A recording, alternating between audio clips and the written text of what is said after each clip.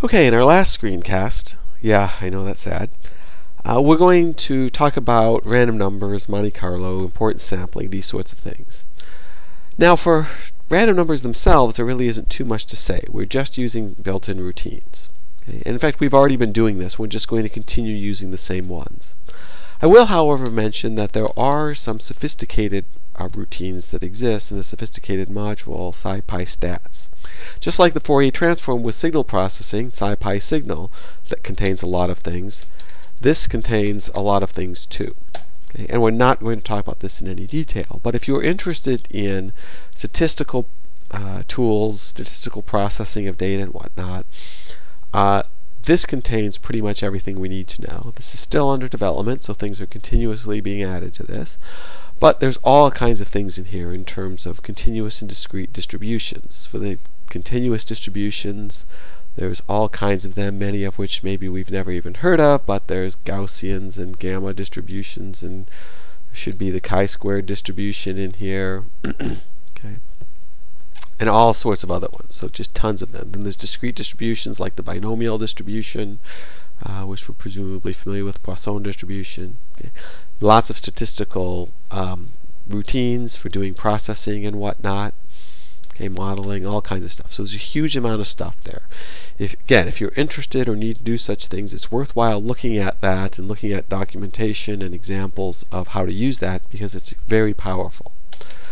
For our purposes, we're going to, again, just use routines from NumPy. In NumPy, these routines are contained in random. Now, it turns out the ones that we actually need are automatically loaded in PyLab, so we don't need to go through random.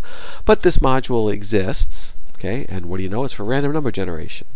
So again, a handful of utility routines for doing things like shuffling arrays randomly and whatnot, okay, and getting different types of random numbers. The routines that we're familiar with are rand for uniformly distributed values and rand-n for normally distributed. Again, these are, they call them compatibility, but really these are just useful routines for common things that we want to do. Rand-int's also common if we wanted to generate random integers in some range.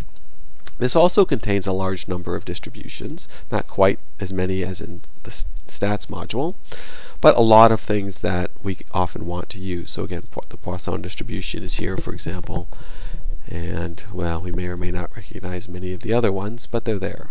Okay? And again, these really are using the transformation method on well-known distributions. How do we generate random numbers from them? Okay. And again, oops, there's a few other things. I guess one other thing that I wanted to mention was about state.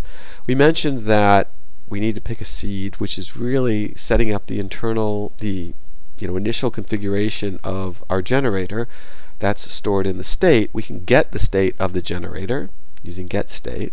We can set the state using setState. So if we want to, for example, store the state so that we can use it again later to reproduce what we've done, getState allows me to do that, and to get it, and then setState to restore it back to where it was. Okay. Again, we're not going to really use any of those things, but I just wanted to point out that they exist. Okay, so as our first problem that we want to do, let's talk about generating random numbers uniformly distributed inside a circle. And that doesn't sound too hard. A circle is easy to generate. In fact, let's create a unit circle. To do that, we'll pick theta from 0 to 2 pi. We know how to calculate the x and y coordinates. Since it's a unit circle, it has radius 1, so x is just cosine theta, y is just sine theta. We can plot that. Okay, let's plot it as a red line. Let's make it kind of thick. So there we go. That's a circle. That doesn't look like a circle. Looks like an ellipse, because notice the aspect ratio of this plot window is rectangular. Okay, the x direction is bigger than the y direction. Well, we've encountered things like this before, and we can change the aspect ratio. For those of us that were in class before fall break, we know about getting the current axes and using things in it. Okay, we could also do this with plot itself. If you look at the documentation for plot, we could have told it to set the aspect ratio, but after the fact, we can set the aspect ratio to be equal, force it to update, and now we see, yes, that really is a circle. Okay, so let me shrink this a little bit. Okay. So we're trying to uniformly sample inside this region. Well, let's do this by picking a certain number of points. Let's pick 100,000. Our first thought might be, well, let's pick theta randomly distributed between 0 and 2 pi. Let's pick r randomly distributed between 0 and 1. That's what rand does. We know how to calculate x. That's r cosine theta. We know how to calculate y. That's r sine theta. And now let's just plot these. So let's put them as points on here. Let's use the comma because that's the smallest point marker. We've got a lot of them that we want to put on. And so if we do that, this is what we get. Well, it doesn't look randomly distributed to me. Or it doesn't look uniformly distributed, I should say. It is randomly distributed. We can't actually tell if it's random or not, but it doesn't look uniform. Notice there's a lot more points right at the center than there are at the edges.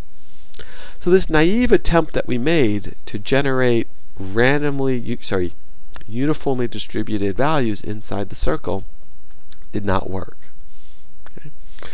To verify that that didn't work, or to confirm what we mean by this didn't work, let's use the rejection method, because we know that that will work. So let me create a new figure, and in this figure let's also put our circle.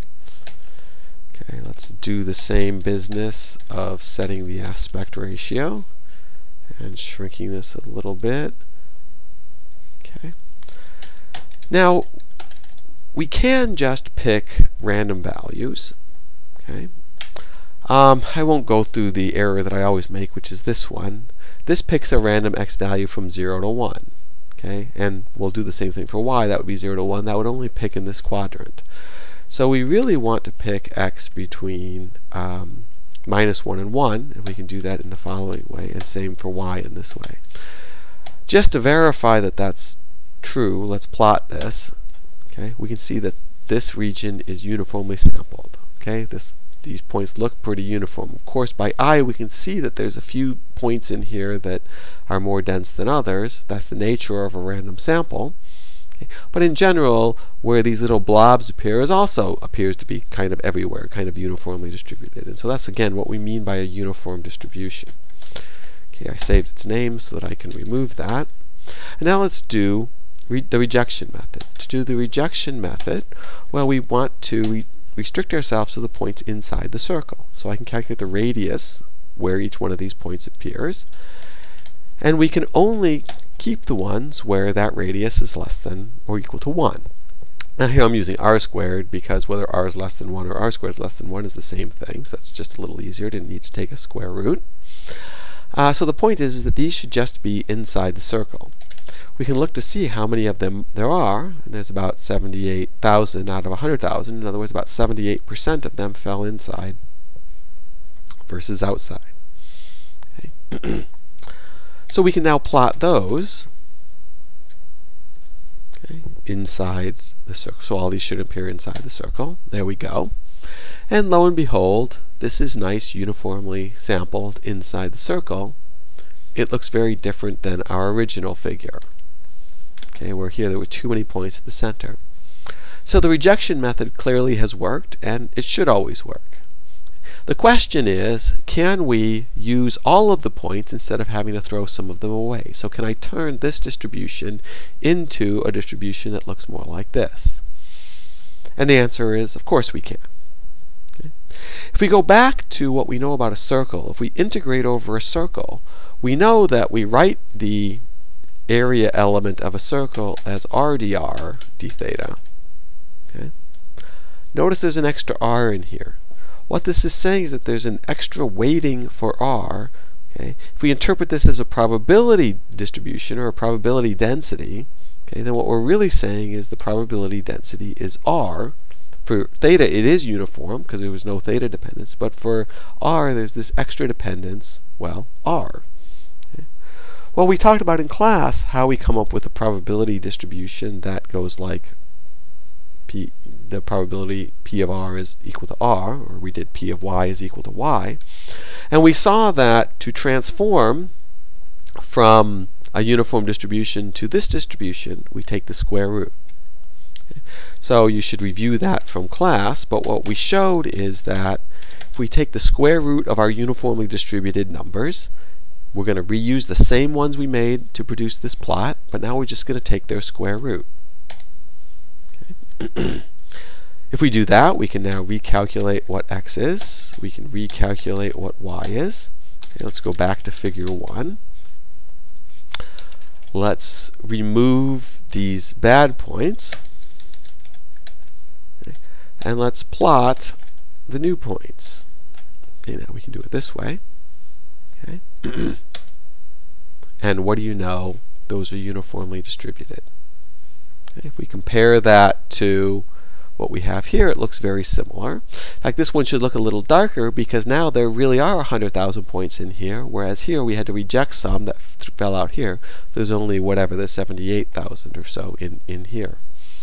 Okay.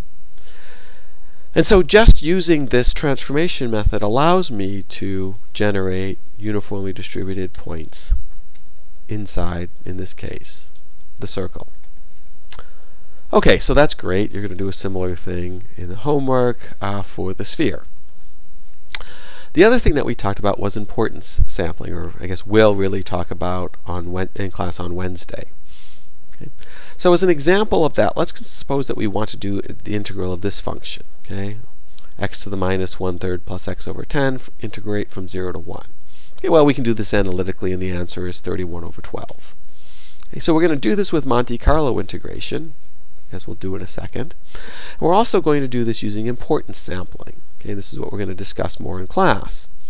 For this, let's use a probability distribution. A probability distribution that's proportional to y to the minus 1/3. Okay, well, I've figured out the normalization. You should verify that that works for you. And I've calculated the transformation. Here's the transformation. You should verify that you can perform this calculation yourself. So let's go ahead and do this.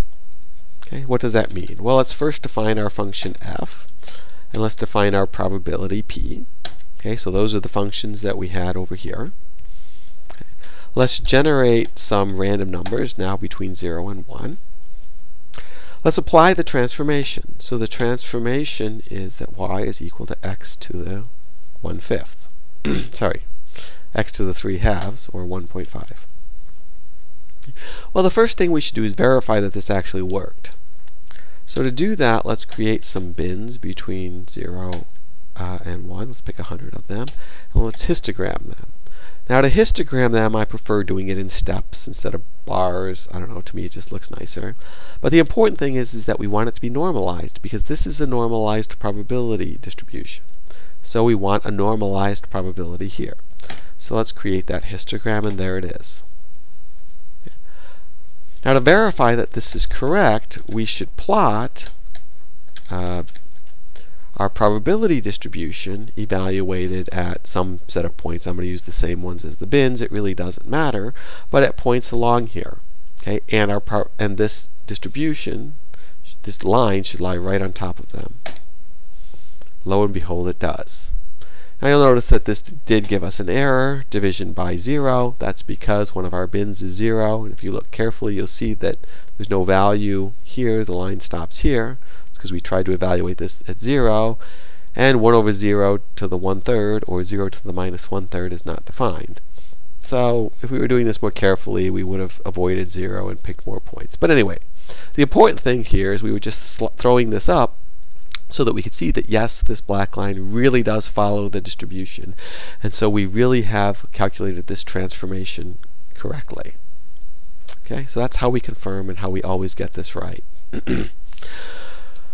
Okay, so we wanted to do this integral. Okay, and we know what the value should be, so let's store that in something, I true. Okay, let's look at the value. Okay. If we're going to do this via Monte Carlo integration really is evaluating, summing up the function, evaluating all these random points we've picked x.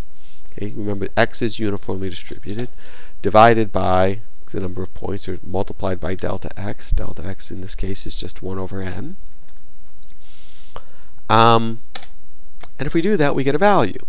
Notice it's pretty close to the true value. True value is 1.55. This is 1.5508. Okay. In fact, we can calculate the absolute error, so divide this by I true. Okay. Reasonably good. In fact, pretty good. Okay. Alternatively, we can calculate this using importance sampling. Okay. Again, let's just write out the formula. We're going to discuss this more in class on Wednesday. So prior to that, you'll just have to accept that this is how we calculate the integral using a different probability distribution, P. Okay, now we evaluate this at y, and we normalize it by the probability of getting that particular y, divided by n. Okay. Notice that we get also 1.55. Turns out to be a little bit closer. Okay. We can calculate the error in this. Okay. We see that it's somewhat better. In this case, it's actually not that much better. I mean, okay, factor of 3 or 4, which is still pretty good, because notice we're using exactly the same random values. Okay, we haven't calculated new random values. We're using the exact same values. Just by using them in a smarter way, in a better way, we can get a better answer. Now, this wasn't a huge improvement. It's still a very good improvement. Typically, when I run this, I find I get maybe a factor of 10 improvement. So let's just run it one more time, just to see what happens. Okay. So here we get some error in this. Okay. And if we use the error from importance sampling, okay, this is more what I'm used to seeing. Well, actually, this one's even more extreme than I'm used to seeing. Here the error was about 10 to the minus 3. Here's about 10 to the minus 5. We actually got 2 orders of magnitude improvement.